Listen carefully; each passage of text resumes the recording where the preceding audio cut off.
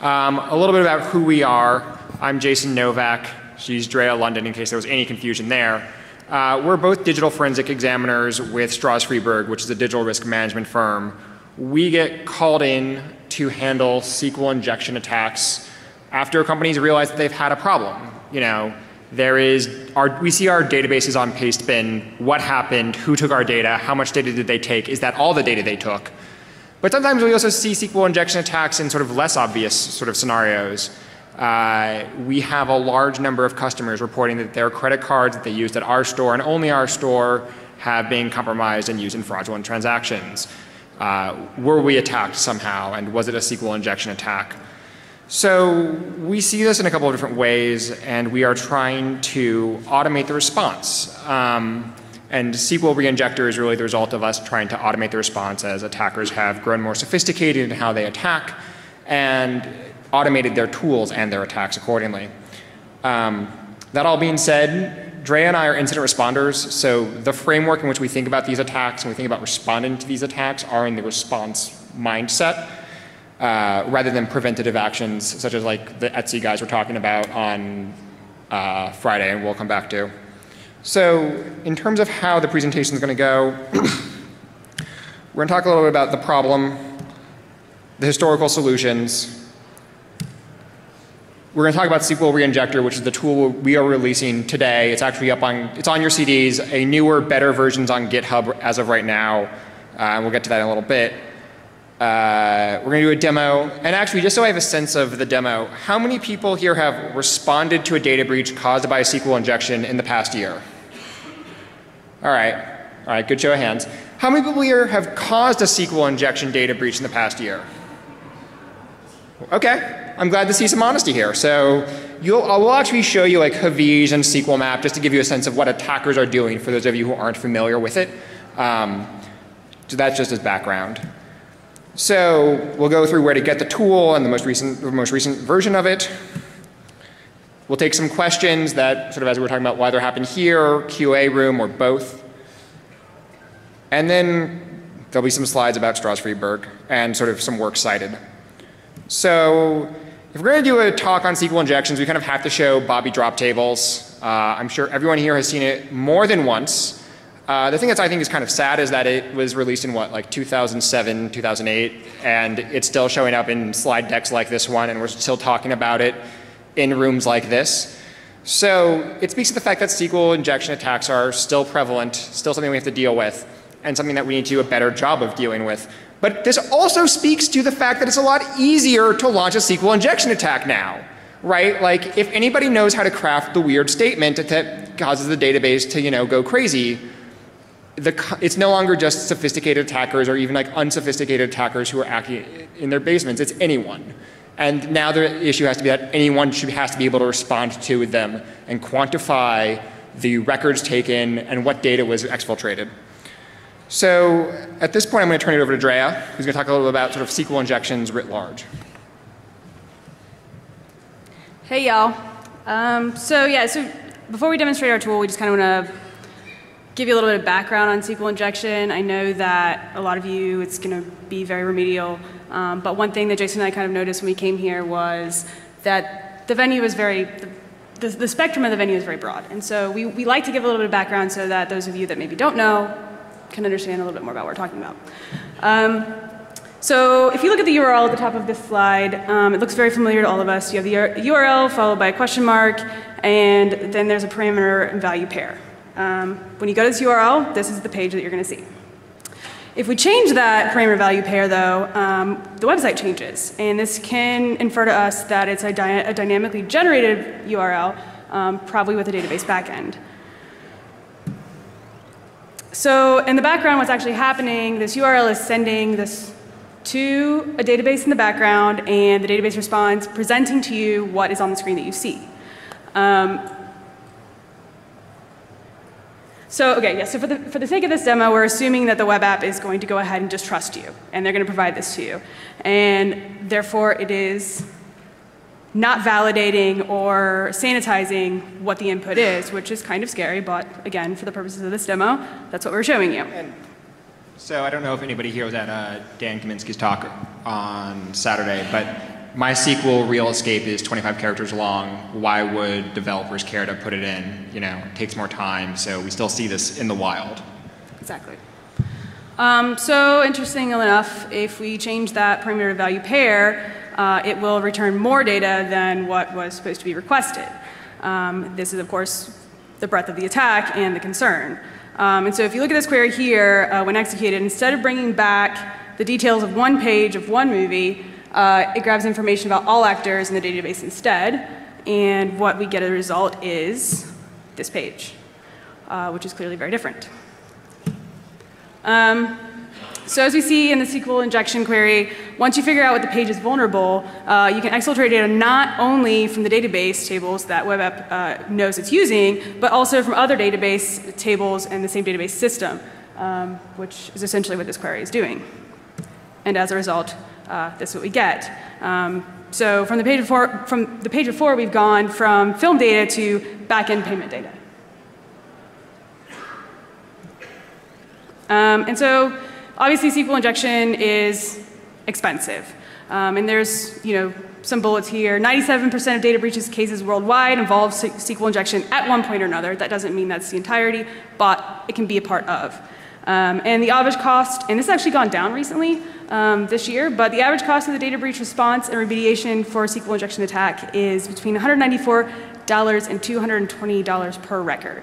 And just to kind of bring that to light, as of July 9th, when we were working on these slides, privacyrights.org cited 330 breaches in 2012 that affected 18.6 million records. And that was actually like the most conservative number we could find. DataLossDB.org reports much higher at 723 breaches thus far this year. So just because this is a really old attack, I don't want to say old, but because it's been around for a while, doesn't mean that the old stuff's not still working. It clearly is. It's still around. Just within the last month, very recently, Yahoo Voices had 450,000 users' credentials compromised through a union-based SQL injection attack. And just to caveat that, SQL injection attack doesn't necessarily mean you're taking data from something. You could also be putting data into something, SQL, similar to Heartland and the HP Gary incidents in the past. So I'm going to give it back over to Jason. Thanks. So sort of as we were talking, so Dre, I think, has done a great job of sort of establishing the problem, right? Like SQL injection attacks are still out there. They're costly. They exfiltrate a lot of records. They're a well-known sort of category of attack. And what's made it worse for the IR community, worse for people who have valuable records in databases, is that the cost of attacking has gone down because there are tools now out there like Havij, like SQL Maps, that automate the entire attack for you. So the skill of running these attacks has gone down, the cost of running the attacks have gone down, and the amount of data stored in databases has gone up, right? So this leads to cheaper costs for attackers and higher costs for defenders and responders. So sort of my thinking is, if attackers can automate their attack, why can't we automate our response? The problem is that the traditional model of responding to SQL injection attacks, sort of IR cases more generally, is something roughly like the following. I think people who sort of raised their hand earlier about, responding to SQL injection attacks will really appreciate this. It's, you fly a bunch of consultants out to a data center, they image the server, they analyze the logs from the server to the extent they're still there, they determine what was exfiltrated through some analysis of those logs, which is typically running SQL commands against a SQL server that they've brought back in their lab and done a lot of database work to get back up and running. And as I was talking earlier, there's only going to be more data in databases as time goes on, so it's only going to get costlier. So we also have problems with queries like this. If you've dealt with a lot of SQL injection attacks, you know what this is doing, you know it's trying to map the database. But if you haven't done a lot of SQL injection attacks, you don't know what this is doing, you think this might be exfiltrating everything, it gets really scary, it gets problematic. You need better training to deal with it, but you don't always have the luxury of better training. And also, as a responder, looking at these queries takes a lot out of you. I'm really tired of it. I don't want to have to look at them again. So we're saying that process lets you figure out what was exfiltrated as if it was an easy process. And it's not for a number of reasons that really all boil down to one thing. There's a lot of complex software like Havish that's running the attack, like mod security that's acting as a web application firewall between the attacker and the web app, PHP or the web app language itself that's interpreting these SQL injection queries, and then the database server itself. So all of these pieces of software are interacting together to result in some sort of successful SQL injection to a database, and then that data getting passed back up the stack to the end user or to the attacker, who then exfiltrates that data, right? And we've seen problems in the field with these tool sets interacting with each other. Havish, for those of you who don't know about it, and as we'll see in a little bit, doesn't bring back a table at a time. It brings back a cell at a time. And it brings back a cell at a time by pulling a limit from a database table and using that limit as like a row ID that it then uses to reconstruct a row. That's all great, except that those limits aren't guaranteed to be the same every time. So when you're selecting first name from table, order by first name, limit 1, you get Jason. You do that for last name, you get London. You do that for email address, and you get who knows what. So you get commingled data in the exfiltrated data set. And then who do you notify? And how do you know that this actually happened and this happened reliably and happened repeatably, especially if you don't have the data that was exfiltrated and they weren't kind enough to paste it to postbin? It's a problem. So you're lucky when they sort of post it to pastebin, because then you know it was taken on some level. So we know that there are a number of sort of steps that you have to go through in a response that's traditional to deal with these attacks. You have the imaging in the server, you have the analysis, you have doing the sort of further analysis of the image and logs, and sort of standing up a SQL server. All of this can be leveraged in sort of a new and unique way that we think. We think that if you virtualize the server and replay the attack against it to get the data that was exfiltrated, you're actually going to have a better sense of what was really exfiltrated. You're going to be able to ignore a lot of the exploratory queries that take up a lot of time of sort of like figuring out if they're malicious or not. And you're going to be able to say, okay, here's the actual data set that was exfiltrated. And at this point, you've already made the forensic image as part of your preservation process. You already have it back in a lab where you have some sort of virtual machine software, whether it's VMware, VirtualBox, or an ESX server. You know that there are things like LiveView out there that you can use to virtualize the forensic image. So why not do it? It's a relatively little cost at this point in 2012, and it lets you do some interesting things. So what we're about to show you is SQL ReInjector, which is a Python script that leverages the Apache log module to take a set of web server logs, parse them, play them against the virtualized web server, and then says, okay, this data is different. This data is what was exfiltrated. So we're going to demo that now, and we're going to move to sitting down, so give us a moment.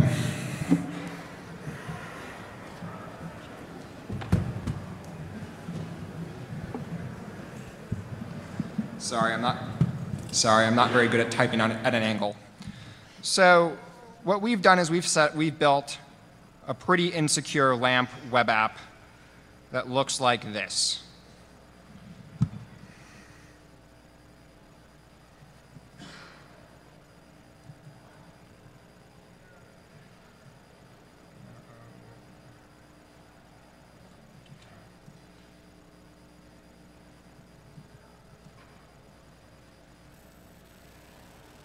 So we built a pretty insecure, is this mic on? Yeah, okay. So we built a pretty insecure web app that looks like this. It takes a ID value and it will change the movie that's displayed. Whoops. Okay. And I've spiked the demo gods.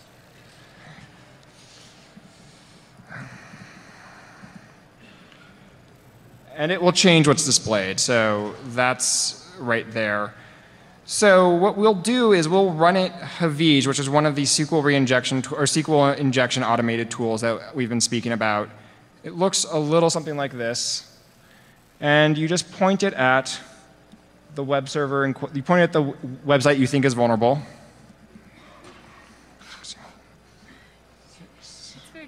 create immediately to your left.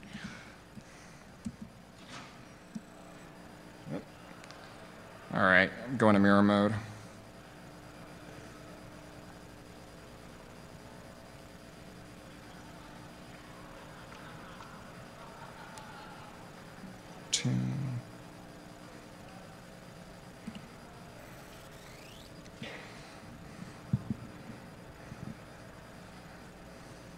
All right, thanks guys for putting up with that, sorry. So you give it the URL, you hit analyze, it does all the sort of database magic on the back end. It figures out that you have a database called Sequilla in there and you are vulnerable to SQL injection attacks. You can use this to get further information about the database, including getting the databases, the further databases that are on there. You see that the 3 of these are probably not that interesting, so you get the tables off the one that you are interested in attacking. You run get tables. You see that there are a lot of interesting tables. The one we're going to attack here, because it's sort of has usernames and passwords and also looks the most interesting, is staff. Get columns. You get all the staff columns. You get all of these various rows. So you get the first name, last name, address ID, all this stuff. Get data. And as you see, as I was talking earlier, it's pulling back each cell of the database one at a time. And it's doing this through a set of limits on the back end that we'll see. So what, in a minute, we've SQL injected a database, gotten one specific table out. I mean, this tool is used in the wild on very significant data breaches because it's super easy. And it makes some pretty messy SQL on the back end that I'll show you guys now when you're responding. I mean, this is what all those queries ended up looking like. So think about decoding this by hand. Think about how painful that would be. Think about running these one at a time against a SQL server after you've imaged it. I mean, those are sort of the options you have. And you're pulling it back, one at a time again, because that's how the queries are going. Select your single field from the table at one limit. It's kind of lame. There are better ways to respond. And the way we think is better to respond is to take your compromised server, virtualize it using VirtualBox in this case, and then take SQL ReInjector and play it against it. So SQL ReInjector has a couple of command line options that I glossed over in the last slide, but we will go into more detail now.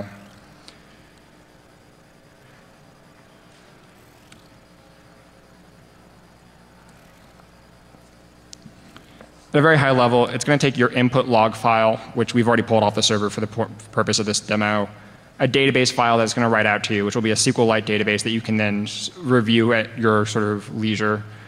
The actual URL that you want to sort of replay the attack logs on, and to be clear, this should be the virtualized server you're running, not the website that is up and running. That'd be bad. That'd be replaying the attack on the attacked site. Just throwing that out there. We also have a couple other command line options for more advanced parsing of the SQL injected return data. Sort of as I showed, Havij brings things back one cell at a time. We can reconstruct those cells as tables as Havij presented them to the attacker. And then attackers aren't always so nice as to show you that they used Havij or to always use a Havij. And sometimes you have to compare the website that you have to a known good version of that website. And that functionality is also in here. There are a couple other sort of administrative arguments. There's a cookie flag for websites that require cookies. So if you have a web login type thing you have to get around, you have that possibility. And it also this is a requirement of Apache log module. It requires the log format from your Apache conf, so you have to pull that off the server as well before you virtualize it and undertake this analysis. So we're going to pass it a set of log files from an attack very similar to the one I just did. And we are going to pass it the website that we want to attack. And I think that it's important to note here, I'm giving it an IP address. If you are dealing with a host that has multiple machines on it and it's using some sort of like Apache rewrite, you're going to want to have this be a host name and deal with like Apache DNS on your side to do DNS spoofing, so that it's going to your virtualized host rather than the live website, so that the virtual machine is also giving you traffic for the right website. So we're also going to give it a log file. We're going to show you sort of the basic configuration first, and then we'll show you some of the cooler stuff, like format.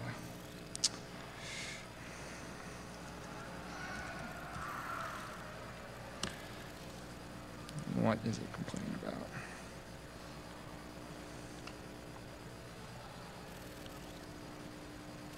Sometimes you forget to give it an output location.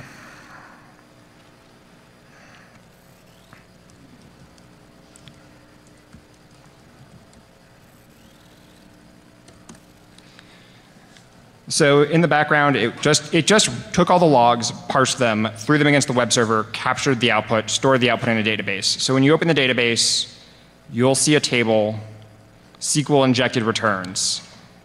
It has 3 columns, an ID column, the actual request that was made to the web server, and then the actual data returned. So here you see like the legitimate page that we showed you a couple minutes ago. This is not very interesting. Where it does get interesting is down here where you start to see the union selects, and you have broken web pages. And then further on down where you actually have injected data that doesn't look like anything a normal user would expect to see. So this is all great. You have all the SQL injections, you have the data that they resulted in, you have sort of step 1 of your analysis, great. But we can extend this, we can make this better, we can make this stronger. We know that this was Havij, but we're going to pretend for a moment that we don't. We're going to say, compare it to a known good version of the website, which we've already saved down and have right here. So here it's going to replay the attack, capture all of the returned web pages, and then diff those web pages against the known good that you passed in earlier. And that's going to result in a database that looks like this. It's going to have, in addition to the SQL injected return data that we showed earlier, it's going to have this compared data table. And this compared data table is going to show you for each row what differs from the known good. And here you can see that Havij is pulling things out 1 row or 1 cell at a time. And this lets you sort of automate the response and say, okay, this is the exfiltrated data. But in the case of Havij, it's still a little bit messy because how does this data associate to one another? And here, if you pass, if you pass the J flag, it'll actually go through and it will rebuild the database tables as Havij returned them. So it just replayed all the attack, grabbed all the data, and then parsed it using sort of the Havij parser that we built in. And there you're going to get a set of tables that look like this. You're going to get the SQL injected returns, which same as before. But you're also going to get back the tables that Havij brought out that are going to be prefixed with Havij. They're going to have underscores in the name, so it should be fairly obvious that it's Havij underscore underscore, the database name underscore the table name.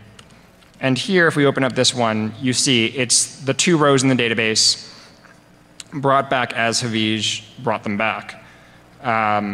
So that's sort of the Havij parsing. They also brought back the information schema, which less interesting, but it's there. So that is dealing with sort of a Havij attack with this tool.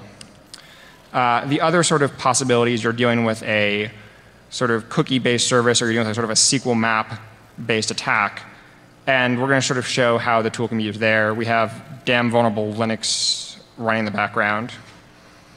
So we're going to go here. We also have a copy of Backtrack 5 up. Submit. So how many people here have used SQL Map, just out of curiosity? All right, so this isn't going to be too new for any of you guys, but hopefully it's entertaining for the rest. So SQL Map, HTTP. Let me grab the URL from here.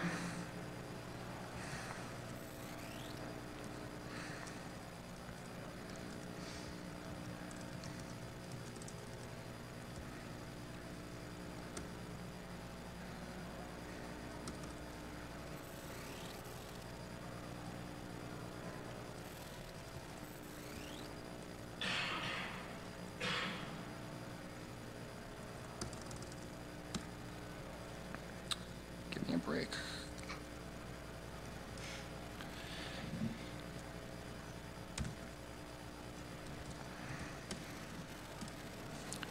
So this is SQL map probing the database, trying to figure out what's going on there, what the sort of attack vectors it has are.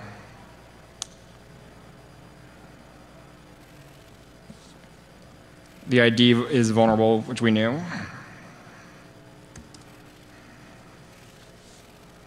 All right. So then you can figure out what databases it has. You can say, what does the database DVWA look like in terms of tables?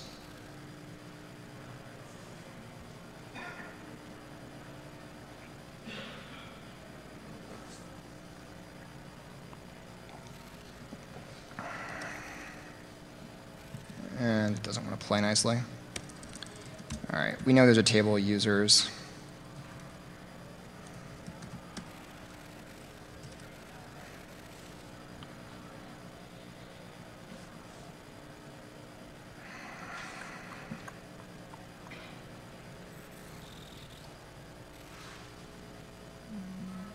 Oh.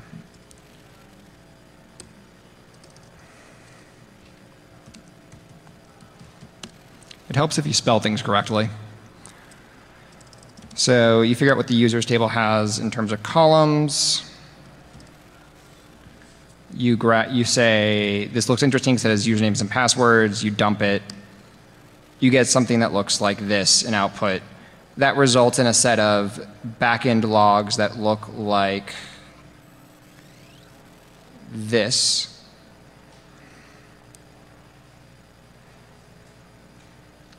And if anything, it's even messier than the Havish attack, because you have to go through all the process of logging in, getting the cookie, all of that. You see that there are a number of sort of probes, a number of different queries being made. And interestingly, ultimately, you know that there's only one query made that brought back the sort of table of interest. So it's a lot more complicated to pull out what's relevant and what exfiltrated data and what data was exfiltrated. And for the purposes of dealing with DVWA, I've actually I went ahead and I just grepped out the things that I knew were SQL injections based upon SQL injection keyword list. And as we'll talk about later, we think there's a smarter way to do this sort of in the pipeline. But you pull those out, you replay them with SQL ReInjector, and you end up getting a database that looks like this, where you compare it to known good, and you have some very weird tables and very weird returns, including one that returns basically everything. And you've diffed this against your known good, and you've automatically identified what your exfiltrated data looks like. So that's SQL ReInjector in a nutshell.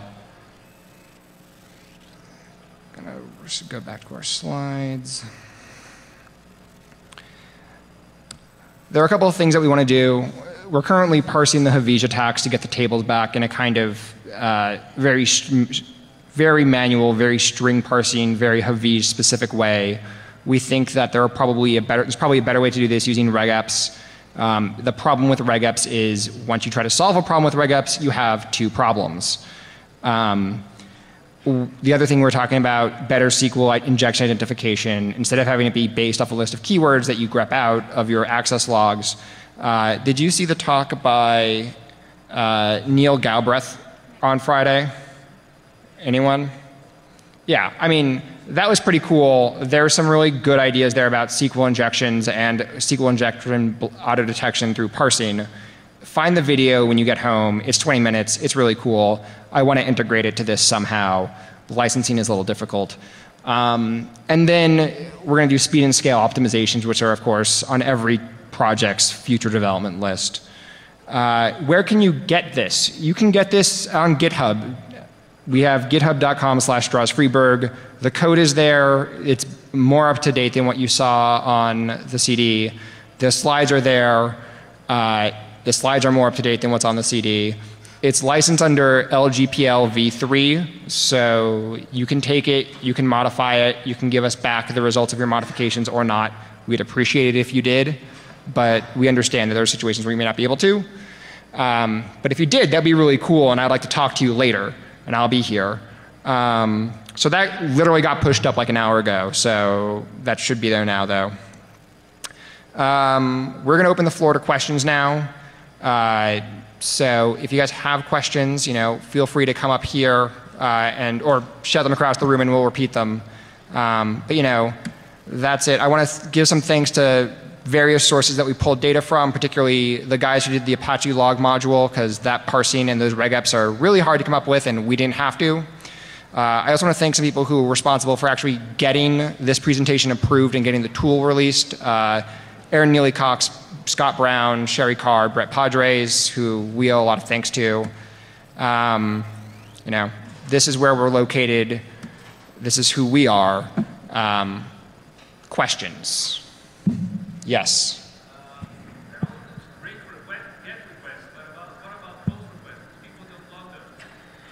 So the question was, what about post requests? And that's a great question, and I don't have a great answer for it. If you have post request logs, I think it's a fairly easy extension, but most people don't log them, as you said. So that's something that we want to work on in the future once we see it. Next question.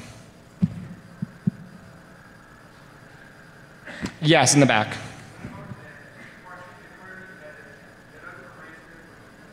I'm sorry, I can't hear you. Do you mind coming forward?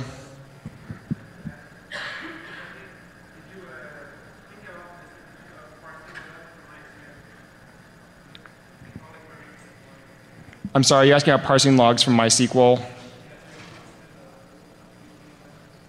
Yeah, so we've had, in our experience, we sort of more typically have the access logs. We don't really have the MySQL logs to replay and sort of look at that way.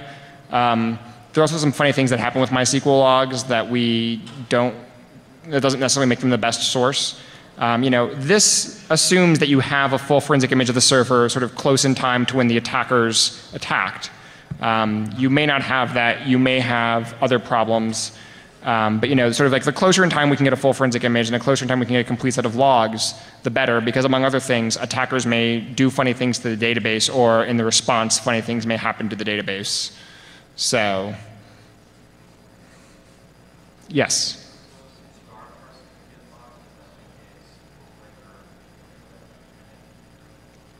So the question was, is it dependent upon particular SQL flavors? It is currently not dependent on any particular SQL flavor. It is not dependent on it's not really dependent on any particular web server either. IIS uses the common log format, which you can trick Apache log into parsing.